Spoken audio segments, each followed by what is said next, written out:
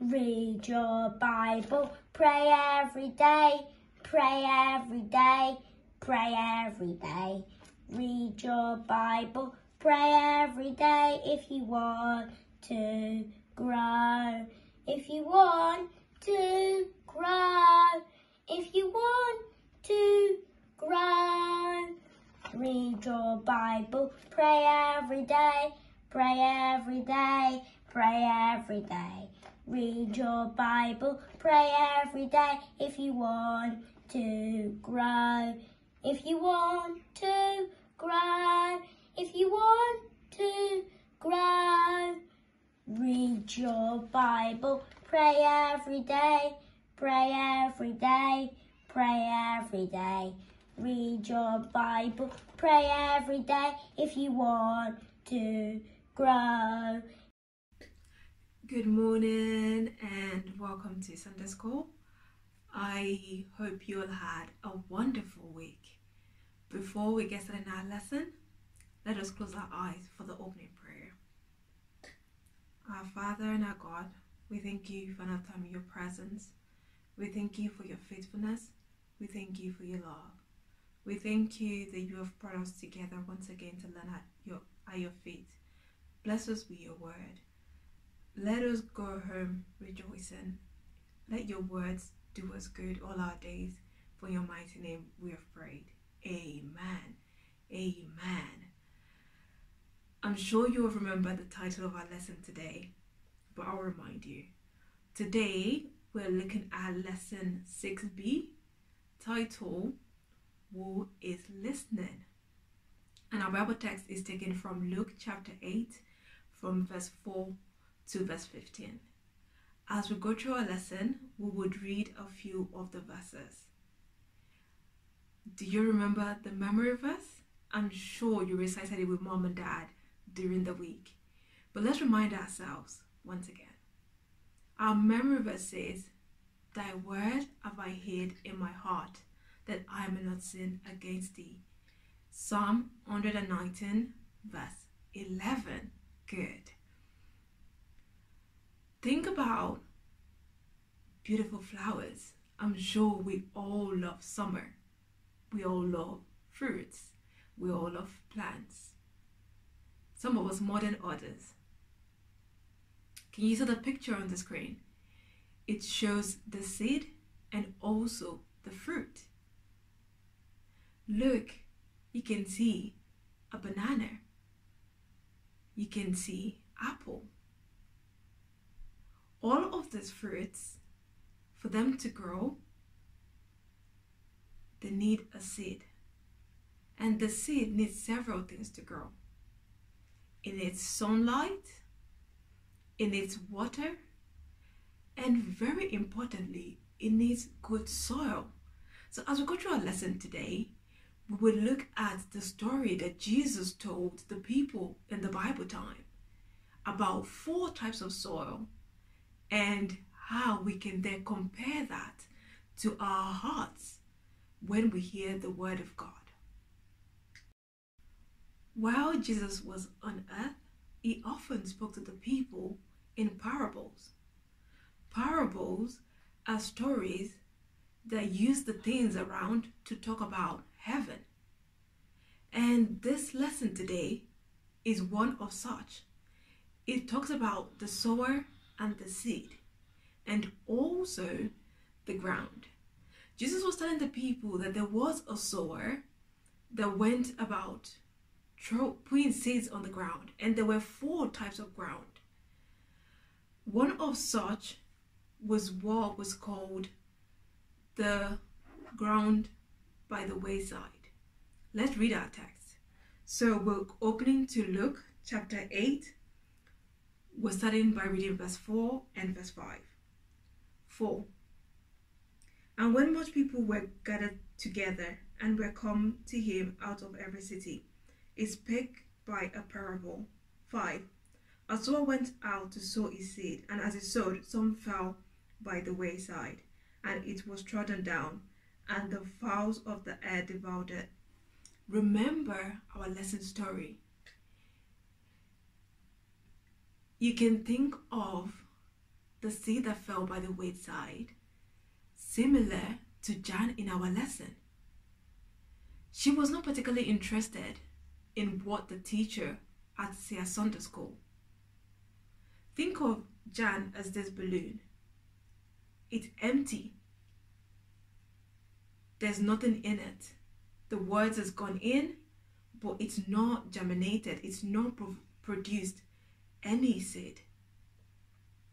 There were a second group that Jesus described. Let's read our Bible again. This is Luke chapter 8, verse 6.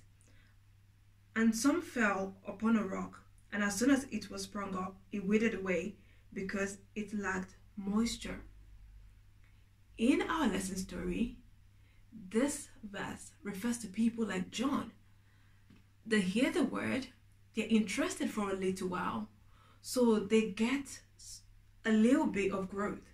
So you can see this balloon has some air in it, but after a short while, it gets stuck. Nothing else can go in. And even the little interest or the little air in it does not yield anything anymore.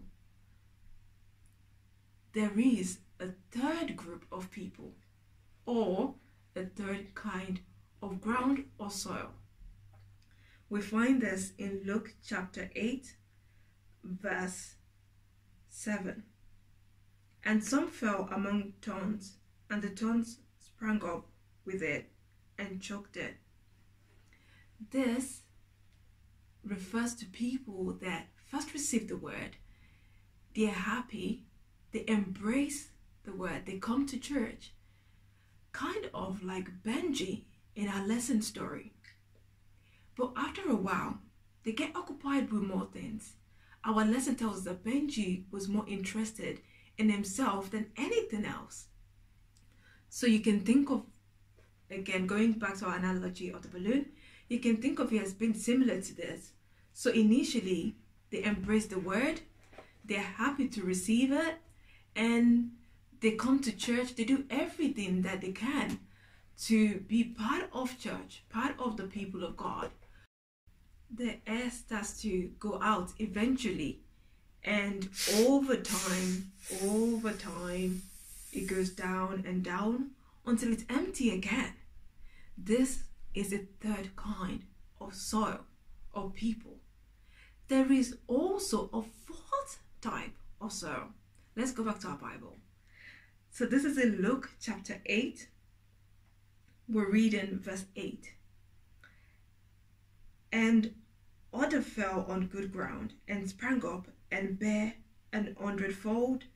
And when he had said these things, he cried, "He that hath ears to hear, let him hear."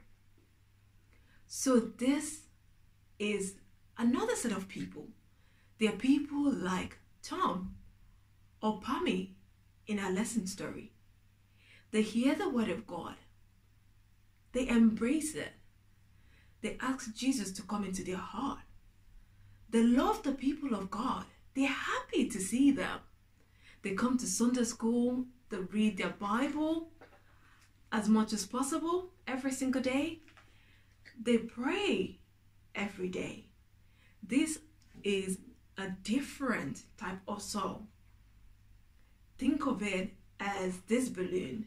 As he hears the word of God, as the person hears the word of God, they keep growing and growing and growing in the Lord, and on and on. And the blessings of God is with them because they love the people of God. They love anything to do with God, and they're willing to embrace the gospel. God is the sower, and sometimes he uses people that tell others about the word of God. So we too can be sowers because God uses us. The seed is the word of God, and the ground or soil is our hearts. So when we hear the word of God and we embrace it, we have been good grounds, we have been good soil. And we can do that through prayer, through reading the word of God, And once we continue to do that, God is faithful and will yield much fruit. 30-fold, 60-fold, 100-fold, as said in our lesson story. May God please come and help each and every single one of us. That is the end of our lesson today. Thank you for listening. God bless you. The key statement for this lesson says, I will grow in the Lord. The activity for ages 2 to 5, color the different things that we need to do to be a good soil that should make a pretty flower. Ages 6 to 8, match the letter with the word in the box. Our lesson next week is lesson 6C, Who will help? The Bible text is in Luke chapter 10, verse 25 to 37. See you next week. Have a wonderful week. God bless you. Bye.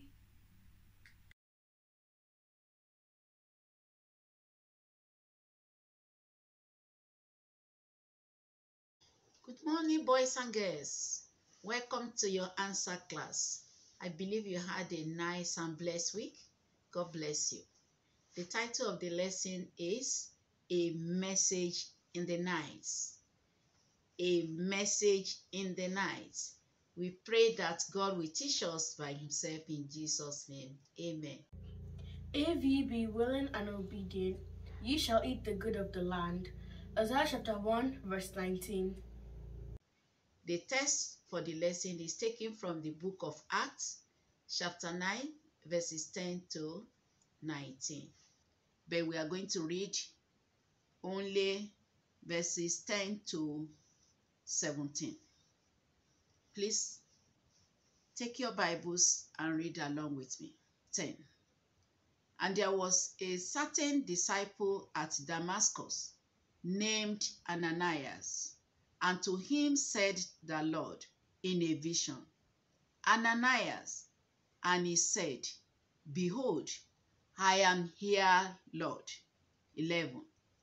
And the Lord said unto him, Arise, and go into the street, which is called Straight, and inquire in a house of Judas for one called Saul of Tarsus.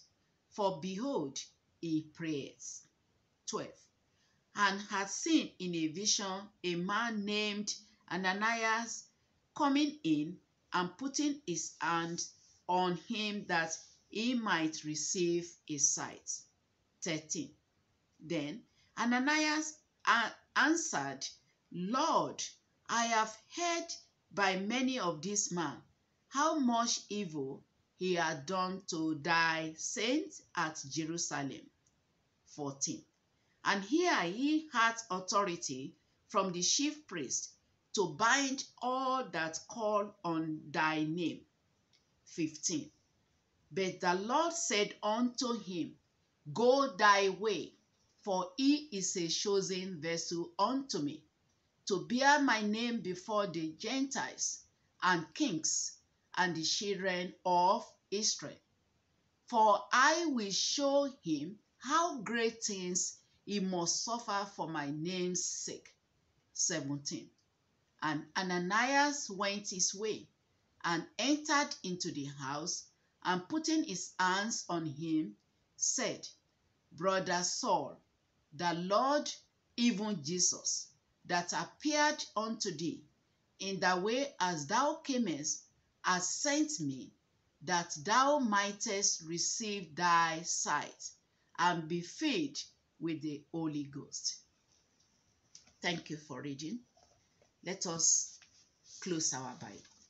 Boys and girls, I have a board here, and I would like to drive this nail into the board. Let me try and use my hand whether it will be possible for me to drive this nail into the board. No way, it's not working. Thank God, I got the right tool with me. What's the name of this tool? Hammer. Thank you so much. Now let me use this hammer to try to drive this nail into the board. Fantastic. It has been done. Just as this hammer is the right tool to drive this nail into the board, we must be usable instruments in the hand of the Lord so that his work can be done. Boys and girls, from the Bible passage we have read, we learned that Ananias was a man of God. He had the Spirit of God. That was the reason why he heard the voice of God and he knew that it was God that was speaking to him. Even though Ananias knew about Saul, that Saul was a bad man, was a wicked man, was the one that was persecuting Christians before. But as soon as God told him that Saul has been saved from his life of sin, that God told Ananias that he has saved him, he has chosen him as a useful instrument in his hand. And as soon as Ananias heard this from God, he obeyed and was willing to do what God told him to do. Boys and girls, if we are willing and we are obedient to the word of God, God will use us to do so many things for him. God can use us to sing in his house. God can use us to be usher, to be a useful instrument in his hand. Boys and girls, let us answer some questions to understand this lesson better. Question 1. How will you answer the Lord if he calls you today to work for him? I will say, "Here I am, Lord." And I know you will say the same thing. Name some jobs that the Lord might call you to do. There are so many things you can do for God. You can play instruments. You can invite your friends to Sunday school. You can participate in the children program. You can even help ushers to clean and to pick hymns. Question number 2.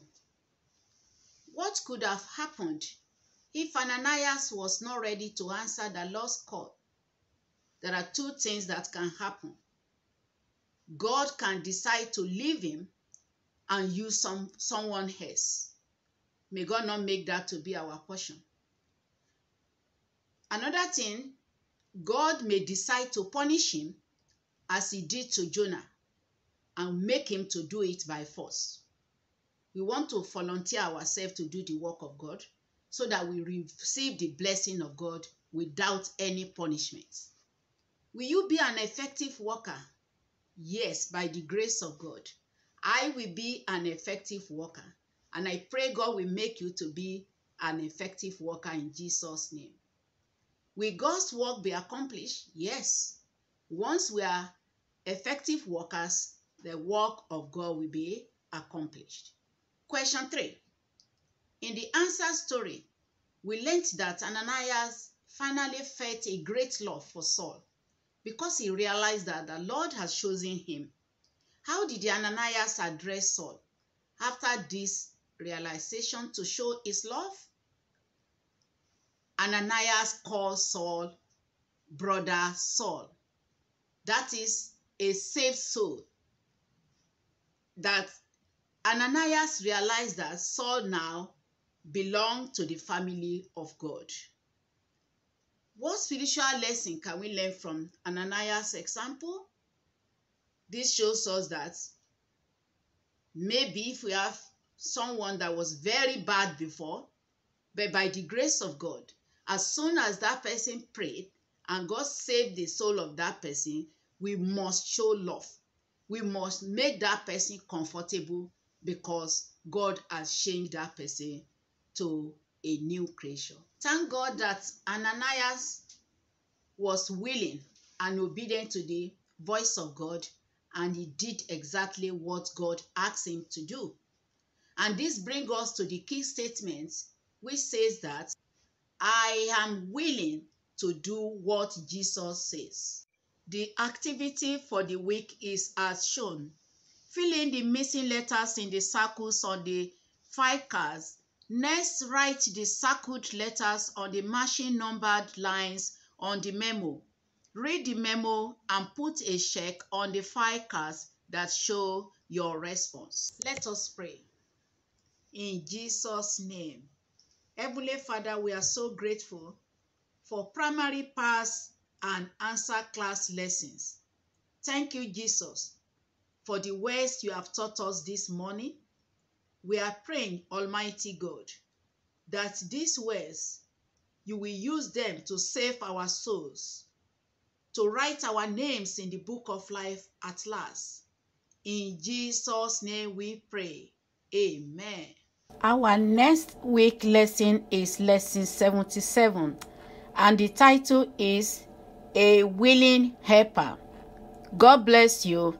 Bye. Thank you, boys and girls, for joining today's Sunday School. We hope and pray you enjoyed. Have a wonderful week ahead. God bless you. Bye.